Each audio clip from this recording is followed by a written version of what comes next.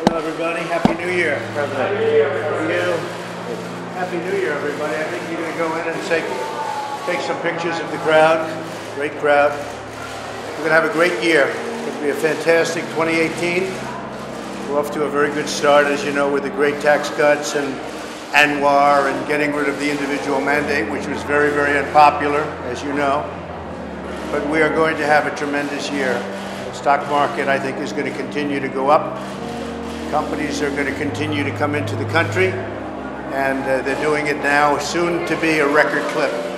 So we look forward to seeing you inside. Come on along. Come on.